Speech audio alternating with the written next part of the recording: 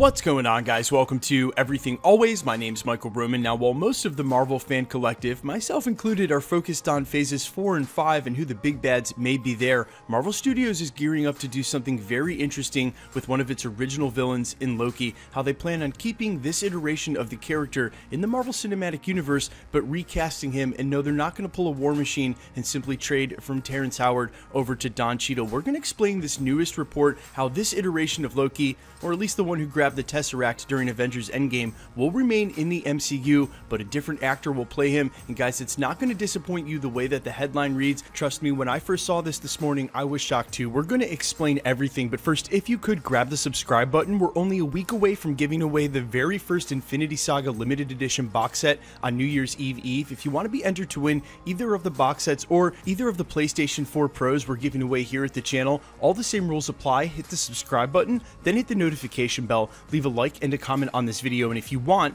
stick around to the end of the video. We'll get into all the giveaway stuff again there. Now, to be totally clear, and before we start this story, you are going to see Tom Hiddleston's Loki in the MCU again, at least in one series in 2021. That'll be his own television show set to take place after he snatched the Tesseract during Avengers Endgame. We know we will probably see him in Doctor Strange in the Multiverse of Madness as well, if not the Scarlet Witch television show that will come out slightly before his own television series. Either way, you're going to see him on the big screen and in a Disney Plus TV series. That's Tom Hiddleston's Loki. But as this report implies, somewhere along the way and leading into Thor Love and Thunder, he'll start to shapeshift into his multiple forms, one of which being a Kid Loki form. And when he does for the final time, somewhere before or during Love and Thunder for Thor 4, he will get stuck in this kid form. Whoever the new actor playing that kid form will be will go on to play Loki in future MCU movies, at least for the time being, with the ultimate hope that one day he can shapeshift back into his regular adult Tom Hiddleston self.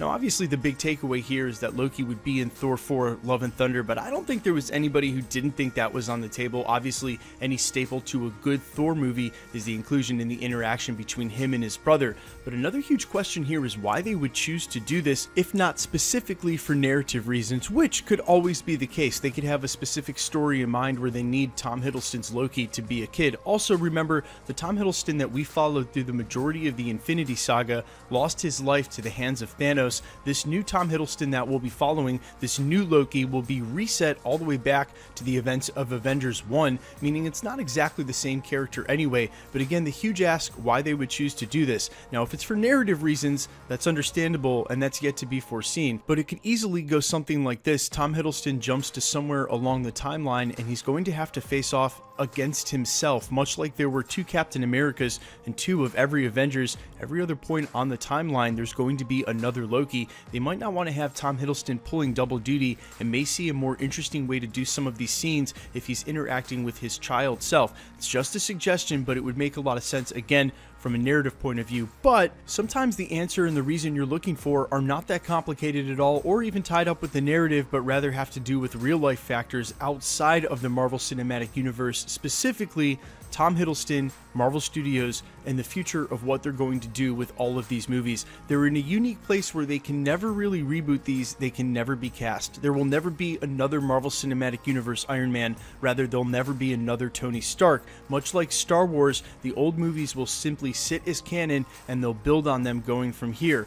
In a recent interview, Robert Downey Jr., and this was definitely echoed by Chris Evans as well, talking about you need to get out before they push you out and why it was time to leave. These actors have other ambitions, other things they want to do in life than stay in the Marvel Cinematic Universe forever. Now, granted, some of them may, and I've even argued that eventually, somewhere down the road, RDJ may show up as Iron Man again in a holographic form. Chris Evans may come back as Old Man Cap, but that's a decade or so off. The same may be for Tom Hiddleston, who just finished a run on Broadway. He can't play Loki forever. They can't keep including this character for another 20 years, or rather they can, but then think of the solution that they just came up with. They can have Loki get stuck in child form, have a new actor pick up that mantle for the foreseeable future, let Tom Hiddleston be free to do other things, and when the calendar makes sense for both of them, or the project makes sense, they can unlock him from being in kid form. Tom Hiddleston can return to the role. Now, I'm not saying they're going to do this for every character, and obviously for a lot of them they don't have to. Tom Holland's Spider-Man is just a kid in high school. Captain Marvel's just been introduced to the MCU within the last 24 months,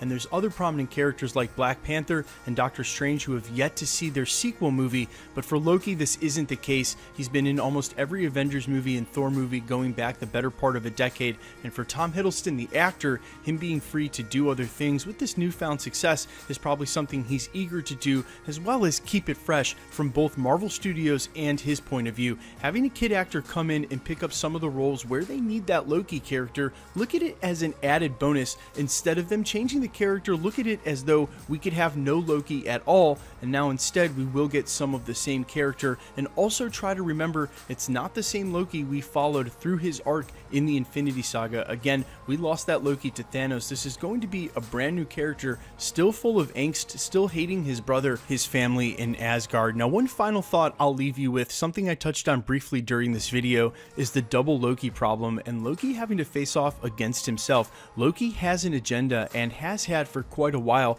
the chip on his shoulder of not being able to become king in Asgard, never being as good as his brother, and then finding out that he's part frost giant has led him down a path where he wants to rule at all costs and anywhere. The biggest threat to Loki would be another Loki showing up. There's going to be some sort of interaction between the two of them, and again, if you make one of them a kid, if you have this current Loki using his shape-shifting abilities to maneuver that, then this could end up being a lot of fun when you have some relative unknown actors enacting their best Loki, when we all know as the audience what to expect, especially from this super angsty version who's now wielding the unbridled force of the Tesseract. There's been a connection between these two the entirety of the Infinity Saga, so many scenes where you see him with it, and it's unclear whether he understood the full power of the Infinity Stone that was locked in his scepter during Avengers 1. He did some damage with it, but nowhere near the amount of damage he could have done. Now he has the Tesseract and no one to stop him. Previously in the timeline somewhere, maybe even before the Avengers are formed, it's going to be interesting to see if this doesn't lead into the multiverse of madness with Doctor Strange, even more so than the Scarlet Witch series. Yes, she's set to play a prominent role and probably the villain at that after Nightmare is able to turn her, but nestled between the release of the Scarlet Witch WandaVision TV show and the Multiverse of Madness is the release of this TV show as well. And with WandaVision and Loki both being listed for a spring 2021 release, they're going to be released either immediately sequentially or even concurrently, as they're bookended by two major motion picture releases for Marvel Studios, obviously the latter of which is Doctor Strange and the Multiverse of Madness. Can't help but wonder if Loki isn't going to do as much, if not more damage to the multiverse, and also play an integral role in all of this. Either way, always remember the line that Loki left his brother and us the audience with, that the sun would shine on them again, and it appears as though Marvel Studios' way of making good on this is helping recast the character into a different form so he can continue on for at least another decade. Guys, let me know what you think in the comments about all of this. Obviously, given the power sets for some of these superheroes, they can't do that for every character, but for someone like Loki, they definitely can. Does it bother you at all that they would do this, and or does it actually help keep it fresh so that when we finally do get Tom Hiddleston back somewhere down the road, it'll make sense and be fresh for us, the audience, and for him? Remember, if you're feeling some sort of way about this, just think of it as extra Loki. They could write him out entirely as they're doing with a lot of the characters from the Infinity Saga, but they're going to keep him around in another form. Let me know what you think in the comments. I'm all ears, and quickly let's get into the giveaway stuff before I let you go. Okay, we are just a week away from giving away our first Infinity Saga limited edition box set. These were limited to 4,000 in pre-production number and completely sold out in pre-sale. They're relisted on eBay for ridiculous amounts right now. We've gotten our hands on two here at the channel to give away, the first of which will be given away on New Year's Eve. All you have to do to be entered to win is hit the subscribe button, then hit the notification bell with notifications turned on, leave a like and a comment on this video. The more videos you like and comment on, because it's truly random, the better chance you have of winning. That'll also automatically enter you to win all the rest of the prizes we're giving away here at the channel, like the two PlayStation 4 Pros, the next of which is at the 550,000 subscriber mark.